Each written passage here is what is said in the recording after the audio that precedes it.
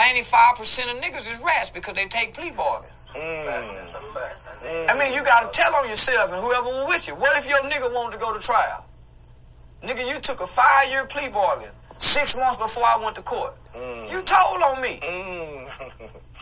You said we ain't got to tell on nobody with a plea bargain, though. You don't got to. What you mean you ain't got to? You don't have to.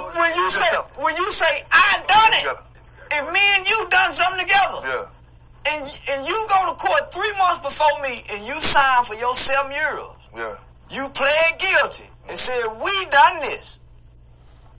You just saying you guilty, but your admission of guilt is saying you done it with me because you saying we done this together. Whatever nigga just say I'm guilty. We done this together, nigga. See, so don't have no codeine is what you say. Well, try not to have no codeine. That's what happened with Bobby Shmurda and them, homie. That's why all them niggas done that time. For sure. That's what you supposed to do, nigga. But you go do some time, nigga.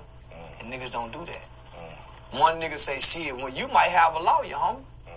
And your lawyer saying, man, he got a court-appointed lawyer. So I can get you 5. He gonna get 12. Well, he might want to go to trial. He can't go to trial, nigga, because you done already pled guilty. So you ain't got to come back to court and testify. The prosecutor got your admission of guilt right here. Your Honor, his co-defendant pled guilty. So, nigga, what you mean?